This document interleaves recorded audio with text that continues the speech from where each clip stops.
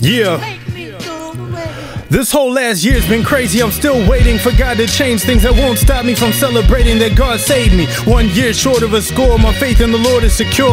No games played, this is more of a war. Some battles are lost, horribly scars are still sore to me, sure. The victory's assured to his army enduring. This story is hard, but no warriors form with no warring in war. There's no warning, it's raw. It gets gory, the darts hit, and thoughts switch unless the sparks quench when it's blocked with that God-centered logic, the law and the prophets, synoptics, God's writ. Still rock solid, longer than clocks tick. The foundation I start with, I will not get knocked off it, nor will I forfeit when the bombs hit. I might take losses for all of these straw bricks. Our God's lit, inflammable parts get off quick, but every L's a lesson, every trial's a blessing, every failure strengthens. There's no prevailing weapons the gates of hell can threaten. Make a veiled expression, the enemy isn't heat. Did you see a pale complexion? I'm purified through God's training. I'm not breaking, I'm vibranium. Got the divine in my brain, and I'm paraphrasing the mind of Christ reigning, and not the size of my cranium. So don't start saying I strayed from him.